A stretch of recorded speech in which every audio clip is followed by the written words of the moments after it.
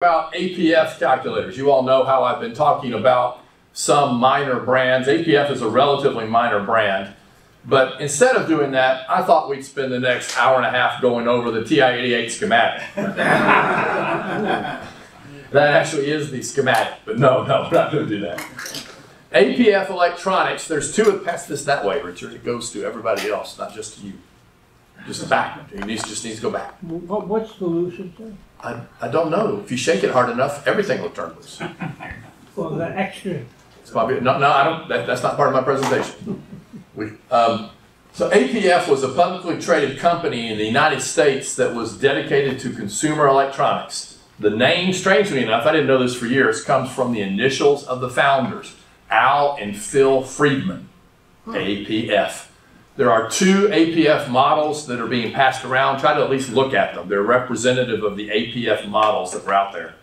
The company was founded to import stereos and 8-tracks from Japan. They moved into calculators. They had locations in Queens, New York, where they were headquartered, and in Hong Kong, where they owned a factory. They employed about 300 people. They made lots more than calculators. They started off big time really into some video games. They had the TV Fun and the M1000 and the Imagination Machine. This is courtesy, by the way, of a good website and a great technology writer, Benj Edwards. Benj Edwards, you should look for him. But here is the APF TV Fun. I want to thank Richard for these pictures from his living room. But the TV Fun, what did it show on the TV? Things like this. Pong and every sort of game you could make out of the same screen. So TV Fun, right? We all remember those. The M1000 was a bit more advanced. It had the little controllers that also had a keypad on them. The M1000 looked like that and was advertised this way with some games. You can see the games at the bottom of the screen. I've got close-ups of some of the games, Hangman, baseball, and some others. The M1000 fit into a larger computer console, similar to the Coleco Atom, how it would take the ColecoVision and pop in there, and it formed the Imagination Machine. And I actually remember this advertisement. The rainbow-colored Imagination Machine at the top. The only computer with color, sound, user programmability, and expandability for $5.99. What year? 1978, I think. It came with a whopping 9K of RAM. What comes with 9K of RAM? You need a few extra K. I guess 9K, 14K basic in ROM. And a fine resolution picture. Okay, yeah. Here's what some of the games looked like. That was baseball. Space Invaders. Right? Bowling. I have never seen one of these machines, but I remember the ad. But that was one part of their business. 8-tracks, symphonic stereos, and all this kind of stuff. But I want to talk about their calculators, so let's jump into that. As far as I can tell, this was APF's first adding machine calculator. It had the lovely orange displays, the Mark I. For some reason, Mark figures into the names of most of them. I don't know who Mark was, but Mark I here. Then they have this kind of thing. They also made an adding machine desktop, the Mark 121, a Mark V, which had that lovely kind of flip-up cover over the display. You would turn it on or do it, it would flip up to let you see and then slide back over and protect it. A lot of machines did that kind of thing. The Mark III was a little smaller, had the same features, but those are still all adding machines. I don't collect adding machines. If it doesn't have trig, it is worthless to me. Or present values. It's important to have that. So let's talk about scientifics. That's all I really care about here anyway. The Mark 22. Again, who's Mark? It had trigonometry, natural logs, one memory, a constant, square root, reciprocal, and pi. Here's the keyboard. Okay, here's the keyboard to look at, the Mark 22. What's missing? Look at the keys and functions. What's missing? Equals is on there.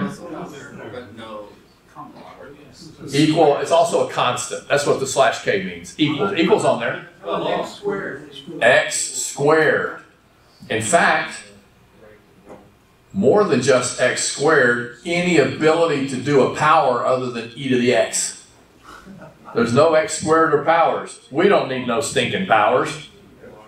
Hard to imagine leaving that function out. Granted, I think there's some manipulation you can do with e to the x, but I've forgotten it. Also, why is the shift key red? There's nothing red on the screen, on the keyboard, nothing. Oh well. The Mark 51 had the exact same function set as the Mark 20 in a slightly different industrial design. It did, however, have a lowercase degrees radians mode switch and a slightly smaller typeface, and had the what shift key? Red shift key. Remember, come on, remember the finance presentation a year or two ago? It was the same function set. We're going to have red shift key a lot. Had the same red function key, the Mark 51. Then you have the Mark 50. That's what's being passed around, I think. Where's the Mark 50 now?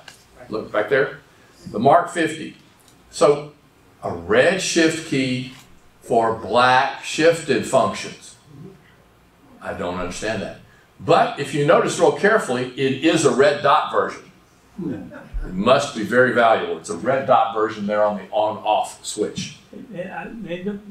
Strictly for distinction, I'm sure, to make Must be. Yeah. Want to drive collectors mad, right?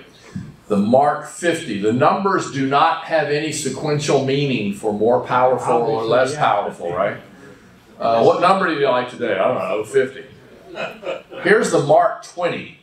It added finally, the previous ones had the same function set, different industrial design. Why? I don't know. They ran out of the plastic for the other one. The Mark 20, however, finally added powers. It also added common logs and the ability to swap the two arguments, x and y, so you could change a divide and flip the numerator denominator. It had some red keys. Why? I don't know, but they were red. I guess they look nice. But a lonely, look up at the top, a very lonely shift key up there at the top. This time it's a black shift key, right. but it's stuck up there all by itself for some reason. It's not a shift key, it's a function key. A function key. Well, it's an F. Maybe it's the F key. Right. It's late. I'm trying to make everybody laugh. Come on. This one, however, did have a dot matrix display. That was really interesting. Lots of little dots. Sorry for the dirt, but I was in a hurry. Very strange. Very strange. This is a Mark 68R. It was rechargeable. Different industrial design, same feature set, just a different design. So you've got keys up here at the top for some of the common stuff, but look, some of the shifted locations are empty. Why make a new key? Why not just stick them down there in the empty shift spot? I mean, we could all have had secure jobs helping companies avoid things like that. Imagine if one of us had worked at TI saying, don't have a single program space. Oh, okay. But just a different design. Jim, finally. Go back to that. Is the key next to the F key, is that arc? Is it inverse? Inverse for sine. Arc. Well, it's R. Split. Arcs. Or arc. Yeah, I don't know. It is the shift key for sine, cosine, and tangent. Because to do sine, cosine, tangent, arc, you've got to press the F key. Right? To get to those. F, arc, sine to do inverse sine. That they split the three-letter word arc into two lines. It is strange. Jake? Somehow that reminds me of an old Radio Shack calculator. I wonder if Radio Shack sold rebadged APFs. Radio Shack sold a lot of rebadged stuff. Yeah. I talked to a man that worked here, emailed him, one of the first pioneers in technology, and has been devoting his life to helping minorities in technology. He didn't remember much about this other than they were always importing and getting pitched designs from people over in Asia. And it took about 3 months from when they saw it to when they had things being able to be shipped. Because the development had already happened somewhere else. Here's one to pay attention to. The others have all just been trick kind of things. This is the Mark 55. It's RPN. It's RPN. One of the few. The Corvus 500 is RPN. The Mark 55 is RPN. It has hyperbolics. Now the other R machine was rechargeable, so. The previous machine that we have since not stopped talking about was rechargeable. Yeah, so RPN rechargeable, but Mark I'm messing with you, Richard. This only has about half RPN though, because it doesn't have enter, it has int. Has int. It's found in the woods where the ints live. All right, never mind. It did have, I'm messing with Richard up here. Hyperbolics, it had mean, standard deviation, and factorial. Those are functions weren't on the previous models of any sort. It had 4 metric conversions. Ooh, to make Sylvain feel comfortable when he's south of the border. 9 memories, it had a 12-digit display. Polar rectangular conversion, a 4-level stack, X, Y, Z, and W. Get the W. It had W-level replication for drop. It had a last X and X and Y. A nice model, horrible, no feedback, springy sounding keys. Terrible. The one you've got here, the Mark 50, has the same kind of keys that's being passed around, the one that's in black, same kind of squishy key. What year is that? This is 77, 78. Lots of ads showed the Mark 50. Forget that HP 45, this is the bomb, is kind of the ad. So there's your keys. Look at what's on there. Forget the off-color tangent key. Why is the shift key red? I don't understand. Why is the shift key red? But you can see hyperbolic is a shift. I guess DPS, I think, is decimal position or something. I think that's the tell how many digits to show with a decimal. Inverse, you have to do shift, inverse, log to get 10 to the X. I mean, all that kind of fun stuff, right?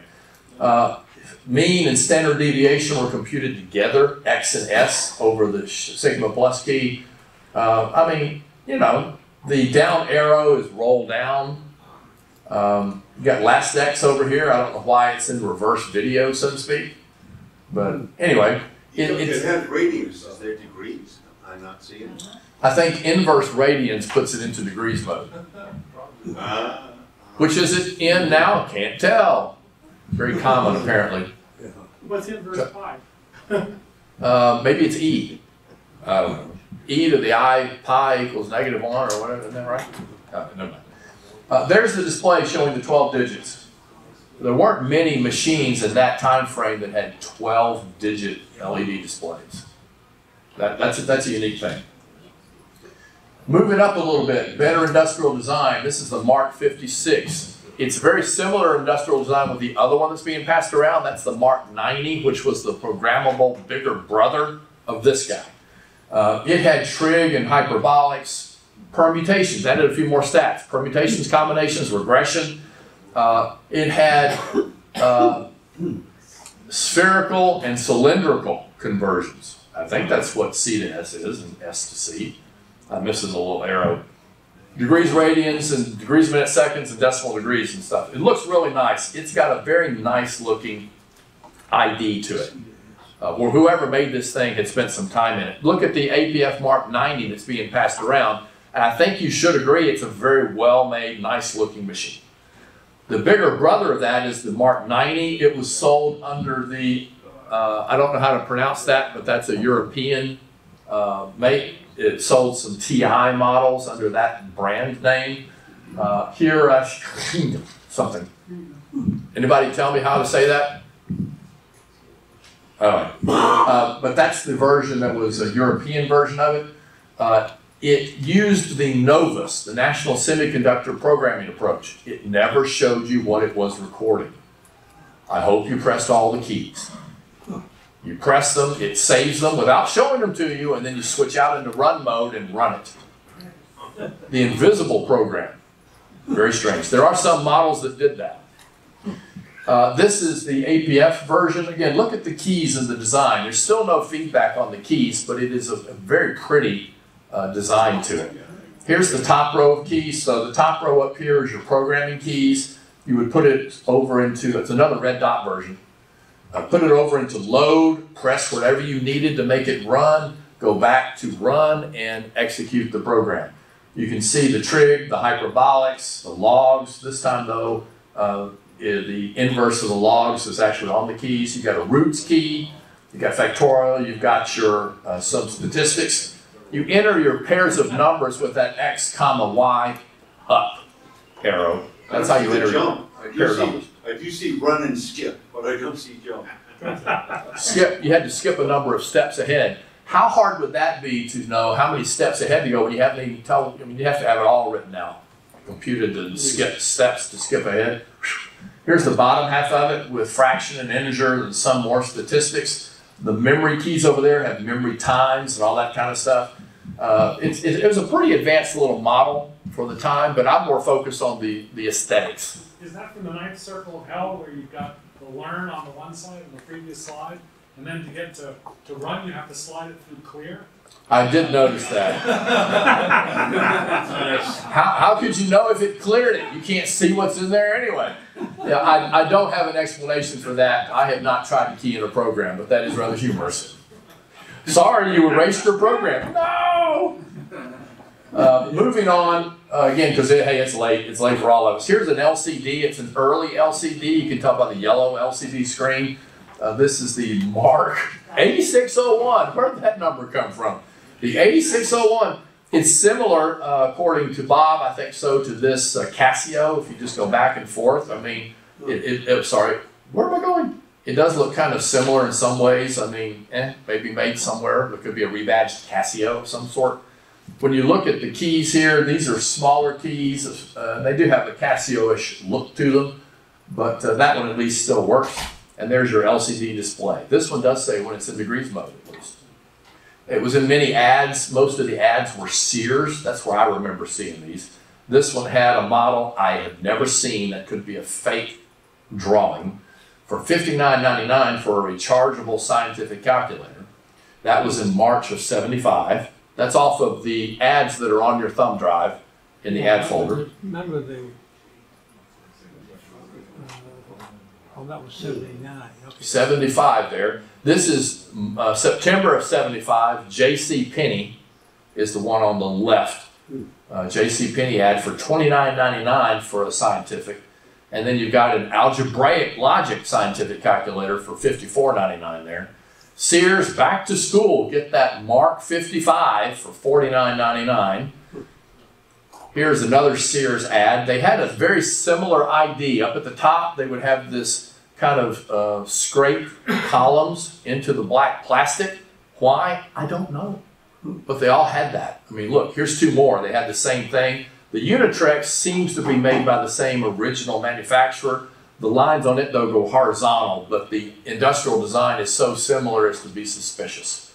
I think they probably were the same. But I always like to go back and look at ads to see what it looked like in the day. Now, here's the other thing that was talked about, is the Mark, let me put this up. Another one, this is like the Mark 68R, the bigger brother of the other one I had shown.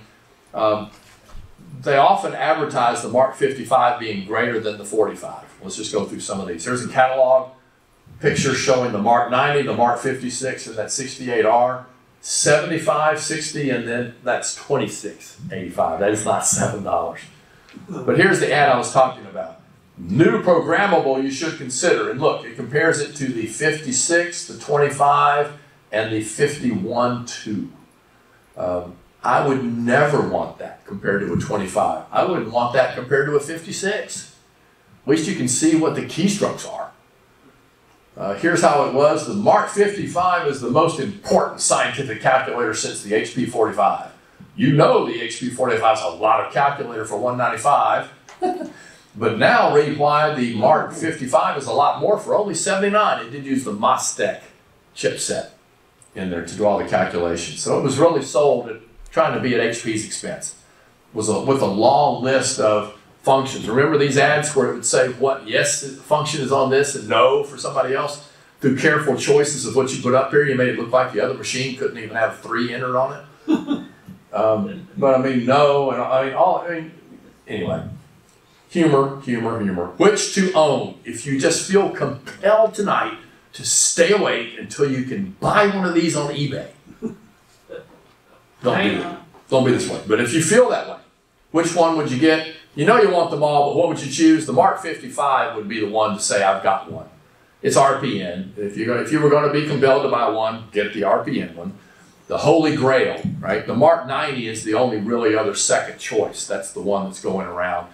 The rest of them, if one's thrown in a batch, take it, but don't seek it out. There's just no need to. What would those two cost? The Mark 55 will be more. It could be anywhere from 60 to $100. It all depends. I don't know. I mean, it's a horrible machine from the key perspective, but it's RPN and it is cool to have a 12-digit display. If anybody finds another 12-digit display that's red LED, I want to know about it because that's an amazing feature for it. So summary, sold primarily through Sears, imported from Asia. Consistent but interesting industrial design to me. Inexpensive, good scientific function selection. Horrible no-click keys with an obvious springy noise to them. Choose from the Mark 55 or the Mark 90 if you had to get one. And how do I end my presentations? Back to your regularly scheduled RPN program. Any questions on APF? We have a few minutes to go back to the TI-88 schematic. And that's it for me. A question? Somebody got a question? No? All right. Well, thank you, Jim.